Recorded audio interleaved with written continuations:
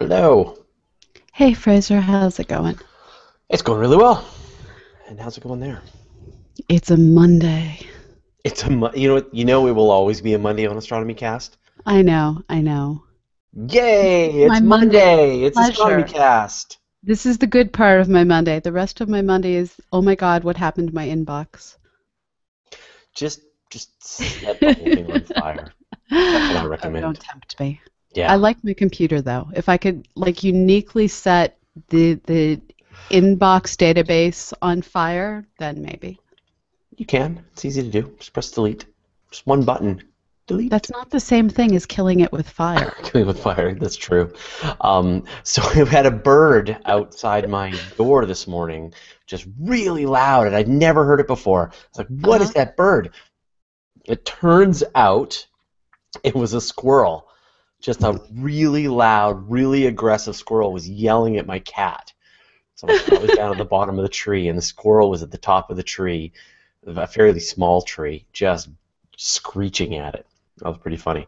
But we've got these two little kinds of squirrels. We've got these native little brown jobbies, and then we've got the Yeah. sort of bigger, the big, yeah, there's a Red much squirrels? bigger, bushier, the invasive species one, and it was nice to see one of our native guys here. So Cool.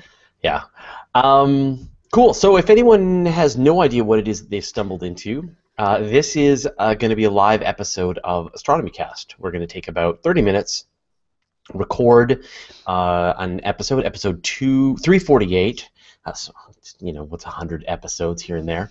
348, which is on 2 Independence Square, which is the NASA headquarters, where all of the the moon missions and the all of the Gemini program and all that was conceived and planned and administrated. And still, Space Shuttle, all of the big programs are all still done from this place. So it's a cool building. Have you been there?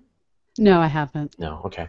And this is just to continue on the numbering theme. Have we got a number for next week as well? So the building was built in 1992, so I really don't think But NASA much of what you headquarters. said was true. Oh, NASA headquarters, though, in Washington.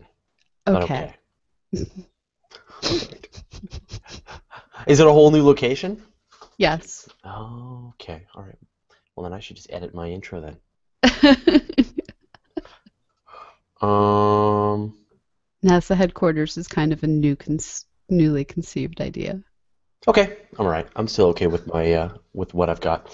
Um, okay, so we'll take about half an hour. We'll record the episode, and then we'll stick around, and Pamela will answer your most difficult questions about space and astronomy. Thanks, Okay. Pamela. All right. Um, so two other pieces of note. One, we're both going to be at Dragon Con this year. Yes. Hey, so that's going to be Labor Day weekend. We'll do obviously a live episode of Astronomy Cast, and then whatever else they want us to do. We live only to serve. And then we're going to be going on hiatus. So starting at Not the before Dragon Con, not after. before, yeah, before Dragon Con. So we'll do probably 3 more episodes. We'll wrap up June, Yeah. and then we'll take July and August off. And we'll be back. The first return will be the Dragon Con episode, and then we'll get back into the regular swing of things. So, And those of you who are in the Astronomical Society of the Pacific, Nicole Gallucci and I are both going to be at the ASP meeting. And then for those of you who are in Europe, I and perhaps more of my team will be going to the European Planetary Sciences Conference in September. And for those of you in the Southern Hemisphere, it looks like I'm going to be doing another speaking tour of New Zealand and Australia in October. So prepare to travel with us. with you, yeah, so you got a bunch of traveling coming up. Okay, well, let's get rolling. Tell me when you're ready. I am pressing record, and it is recording in mono. I got it right. I have also pressed record. It is also recording. All right. Get my intro bit. Okay, here we go. Astronomy Cast, episode 348, 2 Independence Square, the NASA headquarters. Welcome to Astronomy Cast, our weekly facts-based journey through the cosmos, where we help you understand not only what we know, but how we know what we know. My name is Fraser Kane. I'm the publisher of Universe Today, and with me is Dr. Pamela Gay, a professor at Southern Illinois University, Edwardsville, and the director of CosmoQuest. Hey Pamela, how you doing? I'm doing well, Fraser. How are you doing? I am doing great. So we want to give people a couple of quick announcements. Number one, we're going to be going on hiatus as we do in the summer because there's nothing to do. We just want to hang out, enjoy time in the sun. So we're going to be off. So we're going to finish up our last episode at the end of June, and then we won't be recording through July and August. And then, as usual, we'll come back with a bang in September. We'll be recording a live episode at DragonCon in Atlanta, which is over Labor Day weekend. And that is, I guess, the second piece of a news and announcement to make, which is that we'll be recording a live episode. Both Pamela and I will be at DragonCon in Labor Day weekend. So come say hi. We'd love to see you. We are hoping to have a booth yet again, and we'll have lanyards and T-shirts and science, and we shall science you. Mm-hmm. And hopefully, and now people will know what we look like. Before they had to just detect us by voice. And No, that happened. That was I always know. creepy when that happened in airports and stuff. Yeah, exactly. In Starbucks waiting lines. Okay, well, let's get cracking. All right. So although NASA is spread across the entire U.S., the headquarters is based right in Washington, D.C., and the headquarters building is known as 2 Independence Square. This is where past and future space policy for the agency was developed. All right, now Pamela, you put this on our numbers episode, so we're 3 numbers in. I have no idea what we're going to be doing next week, but you picked 2 Independence Square, the number 2. So what is this building? It is the place where all the big decisions are currently getting made, where they have representatives of all of the NASA centers, all of the major NASA programs, and everyone is crammed into a rental office building. Number 2 Independence Square. Number 2 Independence Square. One of the reasons that I picked this topic is when you hear people talking about I'm going to NASA headquarters, I work at NASA HQ, in my head at least, there's always been this big government building idea that it was another federal building that had the marble and the granite and the stuff and the things that just leads you to feel like this is something permanent. And then when I found out that it's just a rental property that's not even that big in terms of what all's housed there, it kind of made me sad. And when I learned that most of the movers and shakers who make NASA happen live in cube farms in this building that's not quite big enough, it made me even more sad. And I wanted to crush the dreams of our listenership so that they could realize that in order to make space happen, NASA has crammed into too small of an office space that they rent in Washington, D.C. See, now what I was imagining was this crazy place where you've got like factories and people assembling rockets and testing out weird technologies, and you could walk down the hall and some guy comes up with a clipboard and he's got some weird material to test. But you know what's the funny thing is that I've actually been to the SpaceX facility, and that's what it is. So we actually And go. Goddard is like that. NASA headquarters isn't like that, not like but that, yeah. Goddard, and to a lesser degree, Ames and Marshall. Yeah, you go to SpaceX Right. and there's Elon Musk's really cool office, and there's where there's the mission control center for SpaceX, and over there's where they're constructing the next round of Merlin rockets, and here's the titanium 3D printing apparatus, and over there you're not even allowed to go because it's like crazy secret stuff going on. So, but yeah, it's not that. It is a cube farm for NASA. Okay, I don't. Sorry, Okay. trying not to die laughing at the reality. It's either laugh or cry. Oh.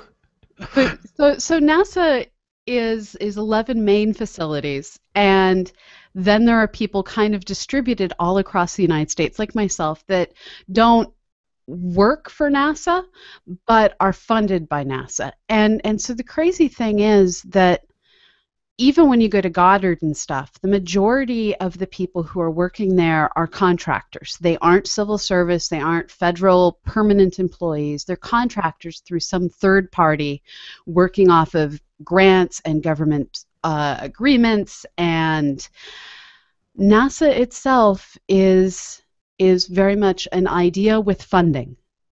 And there are those lucky civil servants that organize and keep everything going and hire the contractors and decide who gets the funding.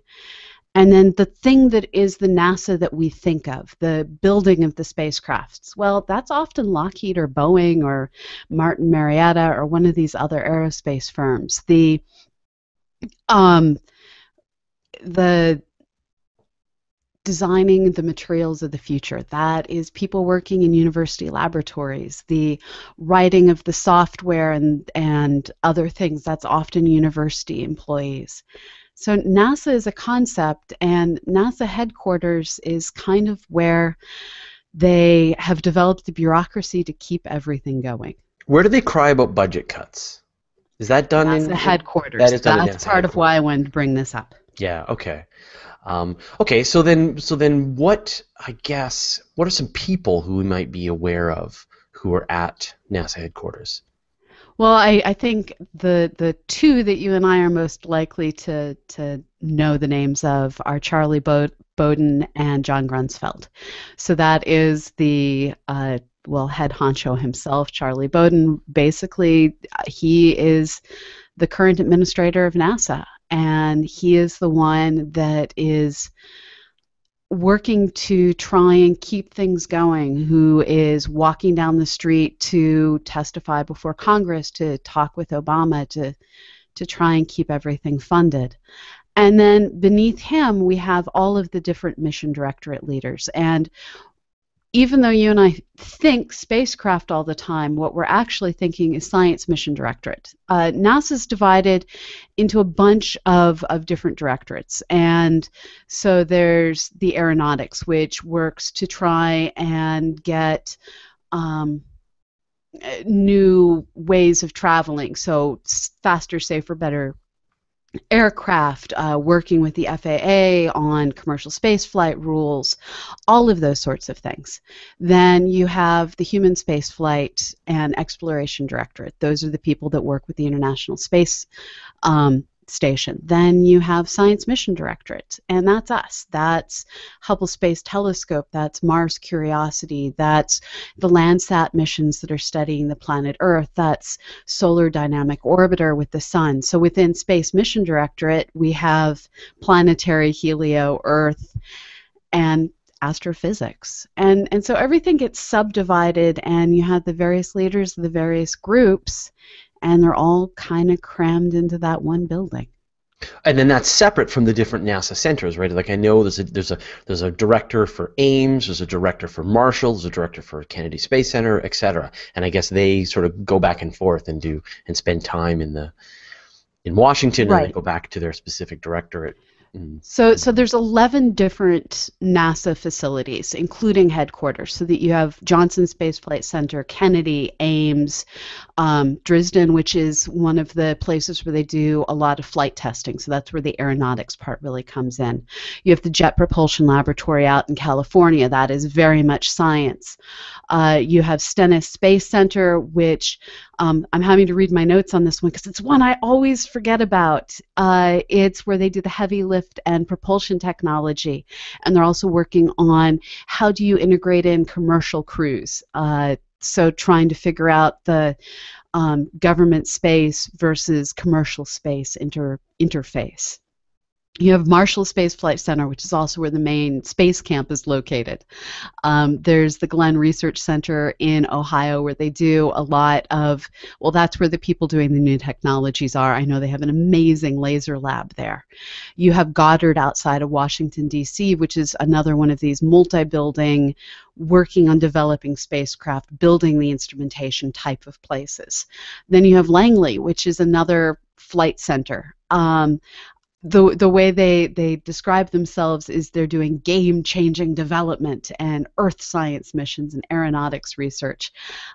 So basically, Langley and Dresden are where a lot of the new things flying through the sky first get to take wing, and then we just work our way up and across as we distribute these centers across America and distribute the tasks. And then in addition to the major centers, then there's like minor work that gets done in pretty much every single state in the entire United States, right? I know there's Yes. there's there's launch facilities, there are small research facilities, and then a lot of contractors that they work with as well. And every state in the union has a NASA Space Grant Consortium. These are uh, usually located at universities, and they're facilities that get a certain amount of money that they distribute to try and benefit the state by springboarding off of various NASA technologies and educational developments. So you'll see a lot of small university projects, a lot of graduate programs getting seed money out of the NASA Space Grant Consortiums. Right. And so, and then as you know, as you said, so we've got the universities, and then I guess they've got their liaisons with the other space agencies in the world. They've got work with the European Space Agency, the Japanese Space Agency, I guess not the Chinese. Well, actually, we do work with the Chinese. We just don't. That's one of the weird things is due to a congressional rider, I think it was, we're not allowed to generally spend money going to China. But there are special exceptions. There's actually special seed money to develop programs between NASA and China. So if you belong to one of those programs, you're allowed to go, but the rest of the time you're not. And this is the contradictions you sometimes get between congressmen throwing in riders to bills at the last moment versus what are actually in the best interests of the country. And collaborating with China is in the best interests of the country when it comes to developing space flight and figuring out the future. So it's a complicated dance, and all of this dance is organized out of 300,000 square feet on 12 floors, 3 of which are below ground, by the way, at 2 Independence Square. So then what is the process, I guess, of, you know, for the kinds of budgetary stuff, the new missions, the new kinds of ideas that are being pushed forth, you know, a lot of that work starts and ends in Washington. So what is the process for people who maybe, you know, have never experienced this kind of sausage making up close, which I know you have. Yeah, sadly. So I'm going to go over the normal process and then go over the current process because we're in special times, as I'm going to get to. So normally what happens is the folks at NASA headquarters, in consultation with the community, come up with priorities for the next 10 years. And this is often drafted by the community in the form of a decadal survey and through headquarters in consultation with Congress and the President. And then money is put forward to meet those goals, often in a competitive nature, where people say, okay, so we need to have this many missions that cost roughly this much and are testing new technologies, this many that are forming the basis of our ability to survey the sky. So you have the great observatories came out of this, Hubble, Chandra, Spitzer, Herschel. Then we also have the small missions, the missions like Dawn that are exploratory missions. All of these are competed. So the process is we need X. Go forth, propose how you're going to do X. And you have everyone from university faculty to center liaison, well, not liaisons, but center-based engineers and scientists working in large collaborations, put together budgeted, detailed, science-driven proposals on how we're going to accomplish these things. Now, when you say we need X, is that like, for example, like we need more information about the corona of the sun, or are they more specific, like we need to send a mission to Pluto? That can actually be highly variable. So for instance, we currently have I believe it's a presidential authorization, or want is probably the best word, to land human beings on an asteroid by 2025. So this is one of those things that NASA, due to the president, is working on. And so it starts out with, we are looking for proposals on how to develop the technologies that will be needed. So it starts with exploratory proposals. And then eventually it will be, we need a spacecraft capable of getting human beings to an asteroid.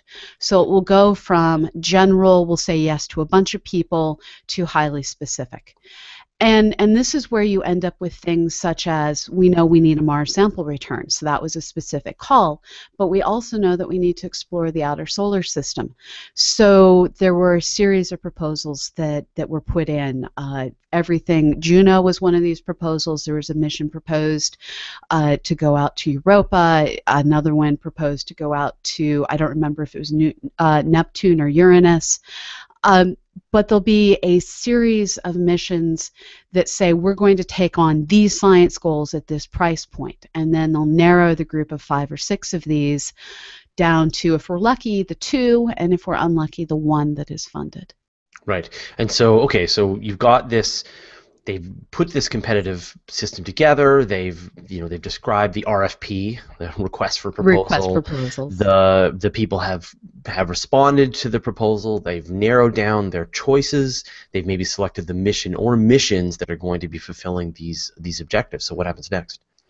Then there are massive contracts. Then you spend however many years, 5, 10, 20, that it takes to construct your mission, hoping Congress doesn't cancel you.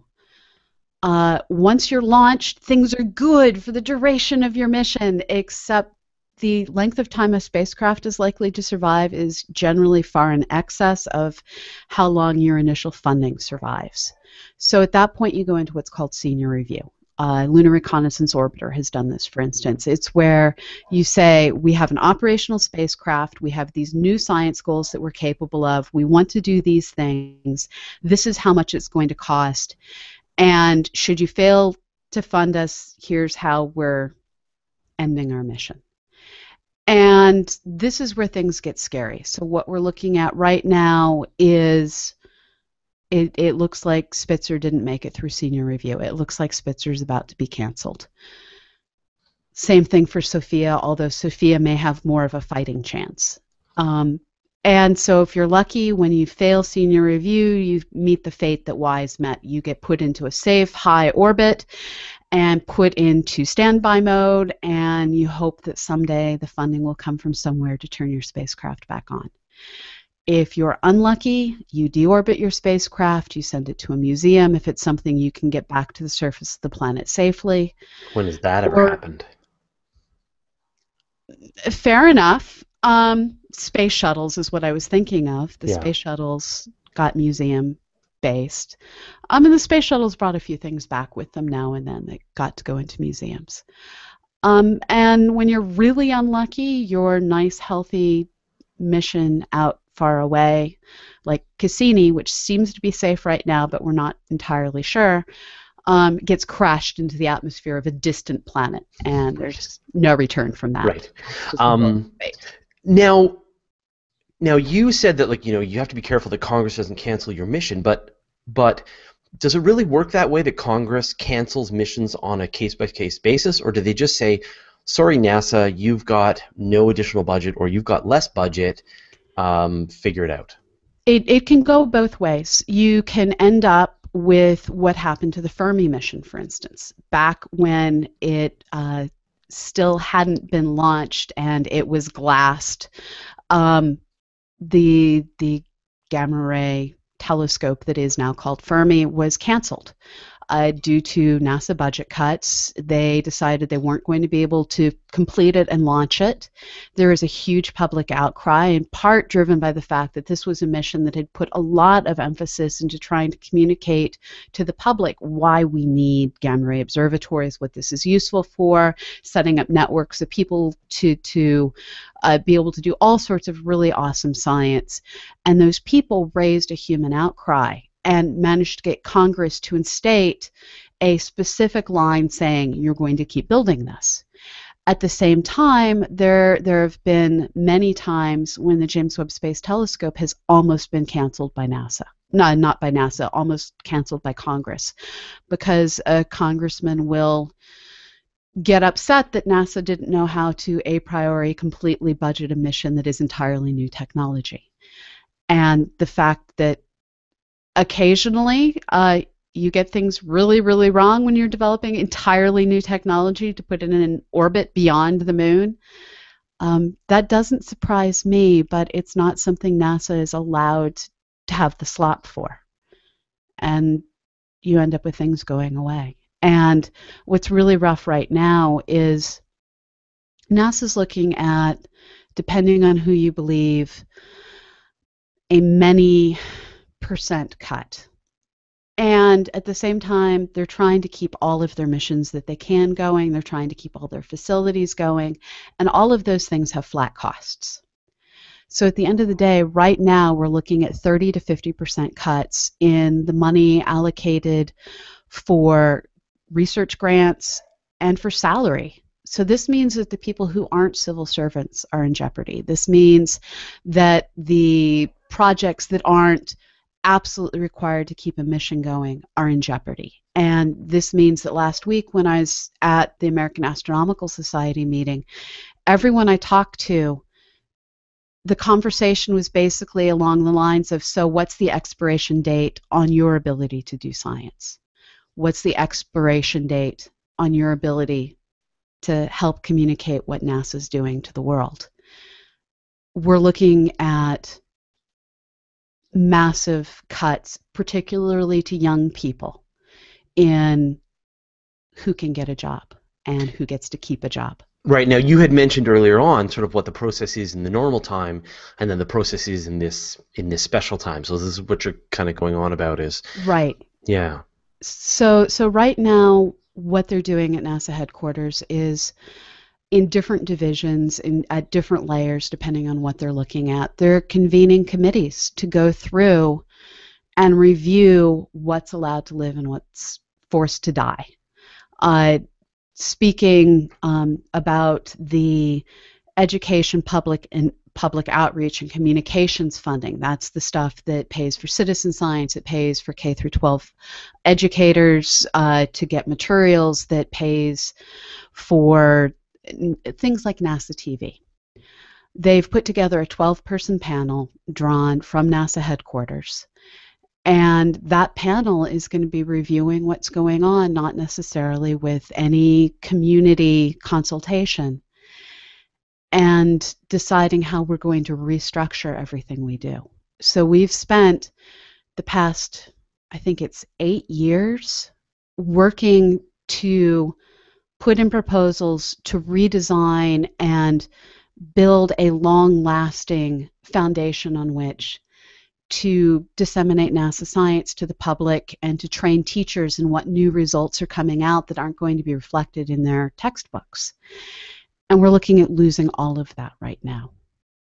And that really hurts. Well, I think it's really tough. I mean, especially when you're dealing with the aerospace engineers, that that there are not a lot of jobs if you're say a planetary geologist working on a spacecraft, right? There's literally one provider. And so the problem is that if for some reason your budget gets cut and you have to go find another job, you're going to get a job as a computer scientist or making apps for Apple or working for data analysis for a financial institution. Like there's a million high-paying jobs that are out there if you're good at technical skills.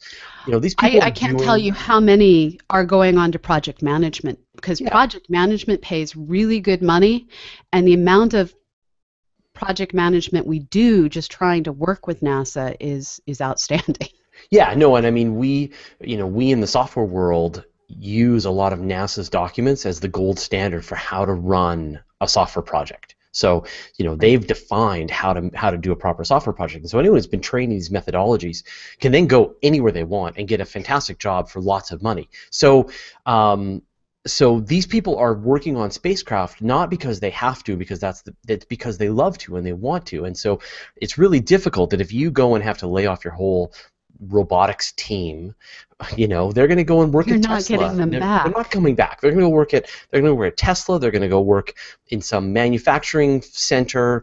They're not going to come back to, because there's no other place. You can't just switch from the this company's rover to the that company's lander. It's just a different, these jobs just don't exist. So it's really really dicey to do this kind of budgetary back and forth. It's really too bad that this happens. And I'm not exaggerating when I say that I'm deeply worried that we're going to lose an entire generation of planetary scientists and public outreach specialists because the money's just going away. And we can't recover from that. Um, and this is where all I can say is we have to find an entirely new paradigm. And I've been sitting down and talking with a lot of people about how to get commercial funding, but it's very difficult because it's, you and I've had this discussion. It's not like we have a business model. We're trying to explore the universe and explain to other people what it is we've found, and that doesn't provide a lot of benefit to stockholders other than teaching them and providing inspiration. Yeah, And yeah. so trying to come up with this new paradigm that allows us to keep exploring. Even Um, the most financially, commercially viable ideas like mining asteroids and stuff are still considered incredibly wild long shots. right. And that doesn't like what is the business model of figuring out how old the universe is? You know? And we're moving back to the days of, well, Herschel, he was the astronomer royal. You had Kepler, who was funded by the Prussian royalty. You had Galileo, who was funded by all sorts of different people throughout his life, including at various times by the aristocracy and the religious leadership. We're moving back to that time of having to find what today I think would be called angel investors instead of benefactors, but it's really the same thing. And this is where you hear me begging for money. Go to cosmoquest.org/donate. Please give, because I know we're trying to do everything we can to maintain what we can.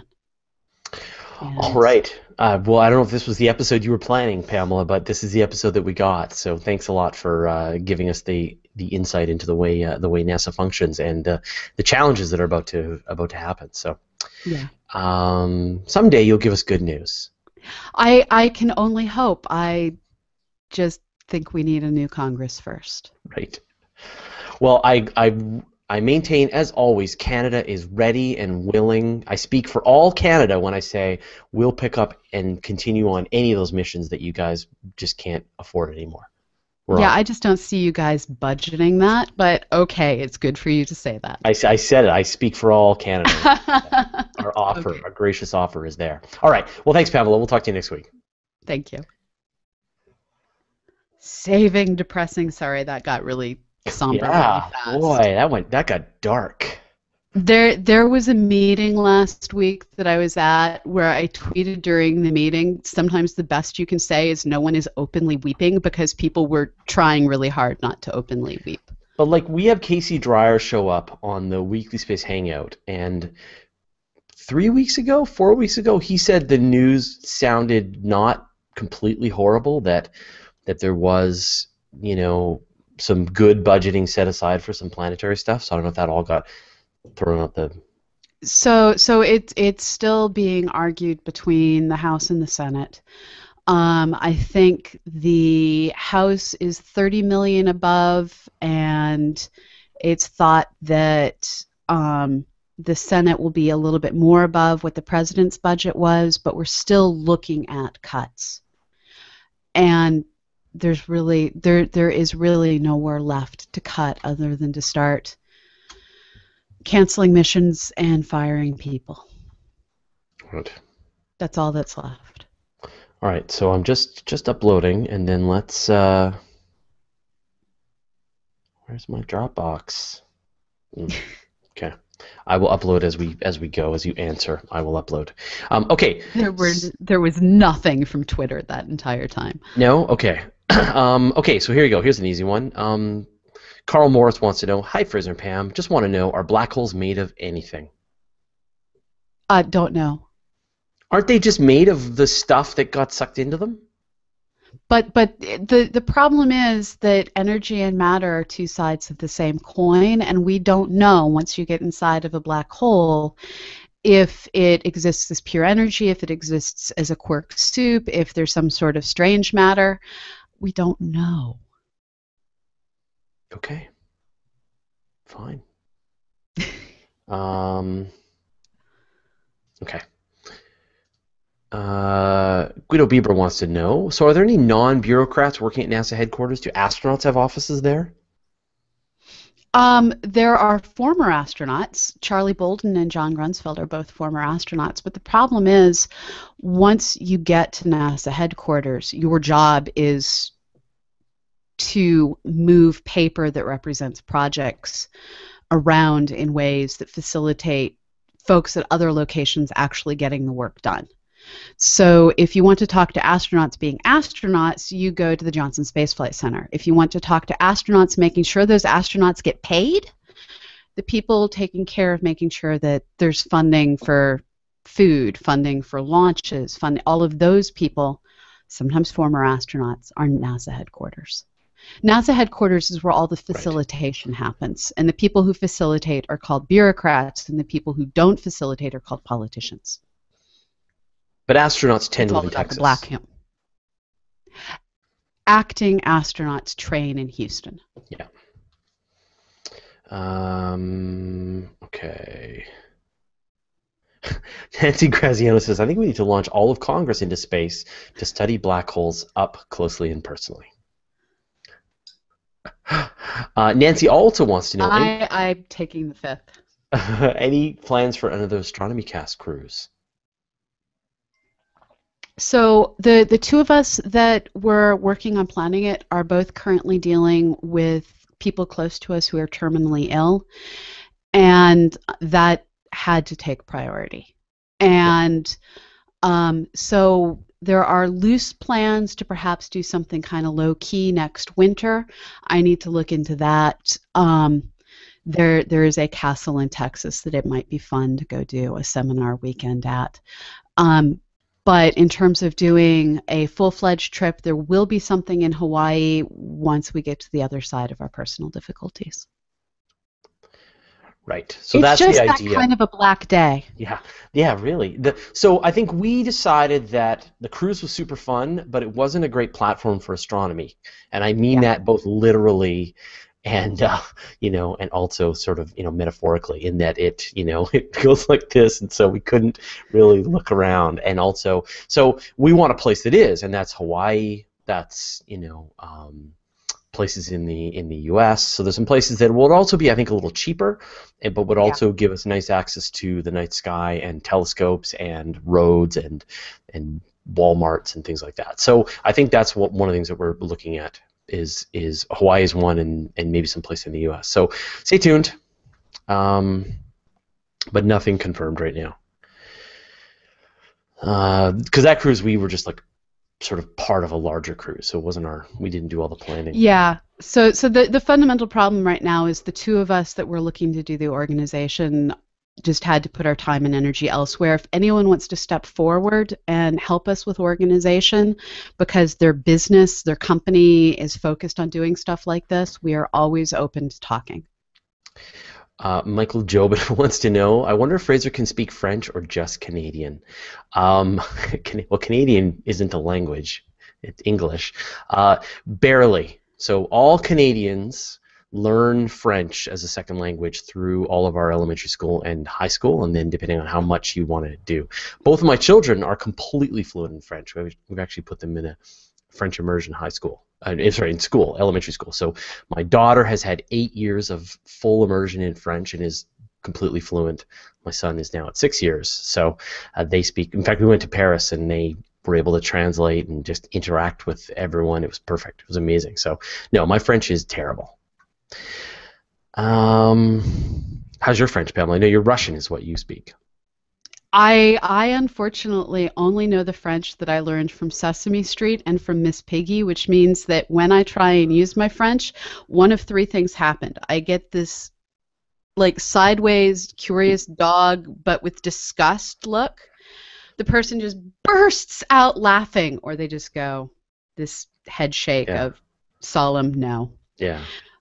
So my one and only experience in France consisted of food poisoning and being laughed at a lot. But my German's a bit better, and my Russian is out of practice but can be a bit fluent. Yeah, and my Spanish is pretty rusty too. Eric Charlin says, "What do you think of the SpaceX Dragon V2, the new capsule that was unveiled, Oh, the new SpaceX?" capsule. Thank you. Yes. Um, I think that it looks like it was designed by a Star Trek set designer, Totally. and it's good to see a spacecraft with more computing power than I have sitting on my desk, and I can't wait for them to start launching humans. I mean, the brave choice is to just compress all of those dashes and dials and knobs and switches and keyboards and all of that into like what looks like just three touch screens. Touch screens. Yeah, and then that's it. There's your interface to the entire spacecraft. Can you imagine how much weight they could throw out, not having to have mechanical functionality for all of Well, that? not only that, but the seats that they're using, because they're made out of modern materials, they no longer have to have inches and inches of foam supported in all sorts of metal frames and everything else. They look like they're either carbon fiber Yeah, or carbon plastic. fiber with probably some kind of Kevlar mesh. They look super lightweight. It's amazing. Yes, Yeah. I'm quite pleased, and I'm waiting for someone to do the where there's various things that Google has done in Google Maps where you can zoom in, zoom out, pan all directions, and I'm waiting for one of those to appear. Oh yeah, yeah. But I just think it's great, right? Like this is the way Elon Musk's brain works. Is I'm sure someone was like, we need to figure out what the cockpit's going to look like, and he said, yeah, just make a touch screen. But that's crazy. We can't do a touch screen. Yeah, Yes. yeah, we can. Yeah, we totally can. Just do it. So what if it isn't the way we've always done it? It's better. So I think it's going to be great. I mean, obviously, what do you do if the touchscreen goes down? There's going to need to be some kind of manual backup, or maybe not. I don't know. I mean, it's a it's a weird thing. So I think it's great, absolutely fantastic. And I mean, what a way to shave off all the weight, get humans up into space. Goes Yes. Get again, man. We are such SpaceX fans. They do not pay us money. That's just so we're clear. We just love them. I Yeah, I wish they put more money into education and public outreach, but that's just the day I'm having. Hugo Burnham asks, is there any chance of returning deeper regolith samples from the moon without sending humans there to find bits of Theia, deeper than the Apollo samples, I mean? So he's talking about Theia. This is the I only Mars-sized learned, object. yeah, I only learned earlier today that it had been named. You didn't Um, know that the predecessor had been named Theia? Yeah, or is it? no, I somehow totally missed that it had been named. Um, so the issue is you'd have to take so many samples before you started to be able to decouple what is the normal mix of materials, the great crustal splash that is the moon, from pockets of non-mixed materials. And while there is the robotic ability to do that, it's not going to happen. Not for a long time. It's just too many funding issues. You Uh, basically have to shoot an oil rig into space if you think about the drilling apparatus that's used. right. So you would need some way to take tons and tons of samples and start to try and tease out with I guess with spectroscopy, try to figure out which parts of the moon are one kind of chemical composition, which are another kind of chemical composition, and yeah, it would be complicated. But I mean, they're getting a sense. They're starting to tease it out now, which is pretty neat. And there's like some research that happened that was announced this The week. deep ocean stuff, right? But if you think about it, we have a very good understanding of the planet Earth, thanks in part to the oil industry and also in part due to people just do core samples of stuff. So we have core samples of this, core samples of that, core samples over here. And so we've been able to, between mining, oil wells, and flat out science, to get a very good understanding of the distribution of materials on the planet Earth. And so we're able to say, this is extremely weird. This has strange isotope ratios. This appears to be material that formed at a different distance from the sun. With the moon, we have picked up a whole bunch of rocks that were scattered all over the surface, but we don't have core samples. So it would be starting from ground zero, and we'd have to build all of the apparatus to take samples kilometers in length, and we're not there yet. But could it be done without humans? Yes. Totally. Yes, And how? totally. Yeah. I still say that the only use for a human in space is to demonstrate how to not die in space. I shouldn't have been drinking. I should have waited. So, right?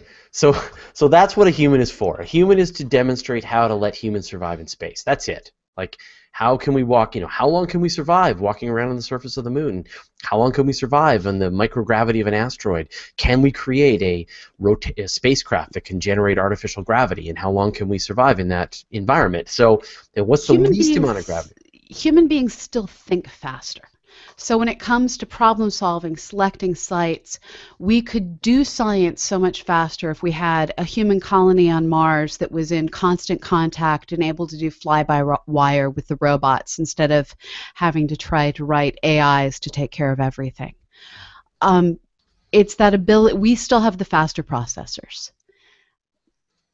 But it's changing. There was an AI that beat the Turing test earlier today. I say it absolutely did not. It beat a terrible Turing test, and people who've actually tried talking to this chatbot have said it's ridiculous. Okay. So I'm gonna say that cry foul and say that it did not. But the fact that a chatbot was able to fool a bunch of people by essentially gaming the system, that we're on the road now to having a chatbot actually be able to beat the Turing test. But I don't. And what's amusing is that the ability for a lot of these chatbots to do so well is, like so many technologies, being sped by the pornography industry, because there are so many chatbots on Skype and other communications platforms trying to entice people to pay money for canned photography and imagery of naughty things. Okay, let's move on. So does Pamela have a favorite observatory? Wants to know, Atom Synergy. Do you have a favorite observatory?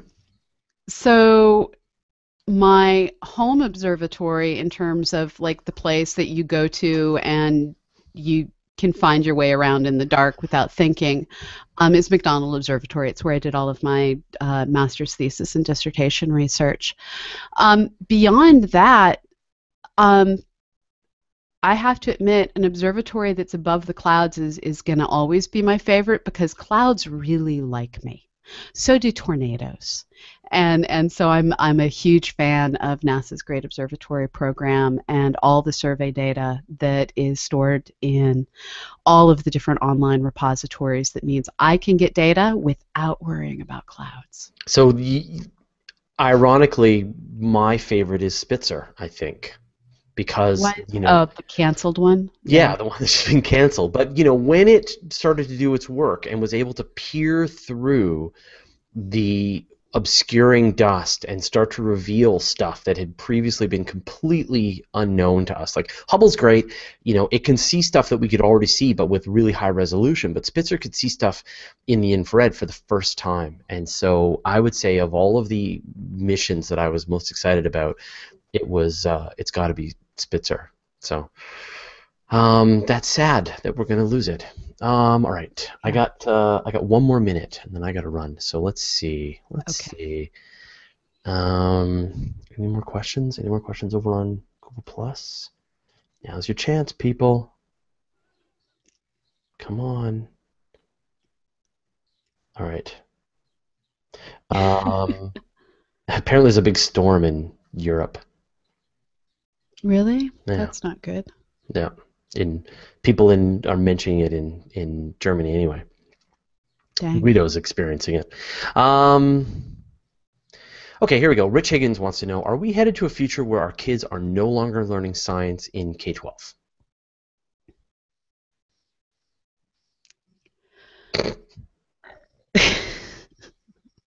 No, no, we're not heading to that future. We are heading towards a future where the amount of science being taught is being steadily decreased. It's a funny thing, and this is going to begin a rant, but I'll try and hold off on it. Which is that you talk to people who say like kids these days, and there's these new electronic gadgets and gizmos, phones and whatever, and you say, oh, kids are so much more experienced with these new gadgets, they're so much better with technology, but they're totally not. That they have been detached from the underlying reality of what's going on. They know how to use an app just great. They can use Instagram really quickly and Snapchat with their buddies, but they don't actually know how this stuff works. They can't tinker with it. They can't upgrade it. They can't extend You it. and I built our own computers, and Hmm. it's not like I can build my own iMac or iPad. And while you can still build PCs, it's no longer cost effective. Going to Egghead isn't a way of saving money and spending time, it's a way of spending money.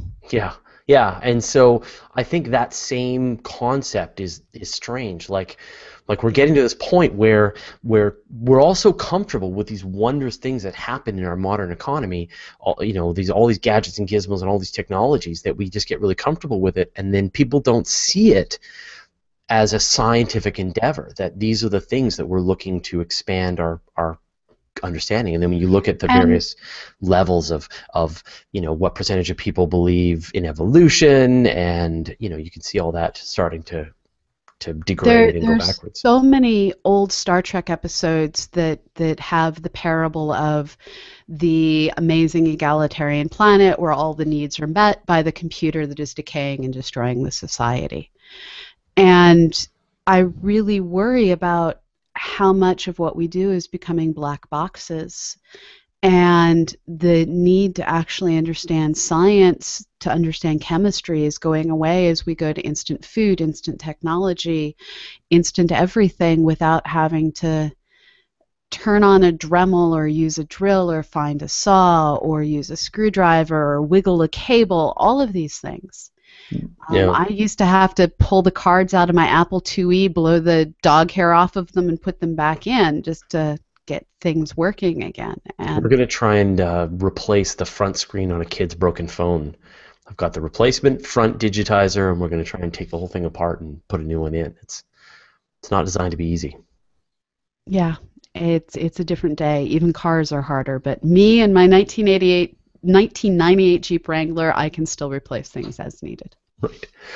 Okay, well, I got to run. I know you got to run. So, well, thanks Yeah. everyone for watching. Thanks, Pamela, as always, for bringing your brain and answering everyone's questions. Next up, what? Wednesday? Learning Space? X Yeah. Prize? What's going on? Next up is Wednesday with Learning Space. Friday, we have the weekly Space Hangout. Sunday, weather permitting, virtual star parties, and life goes on. All right.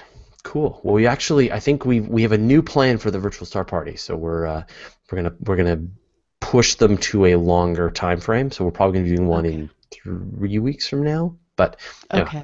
I'll bring you up to speed.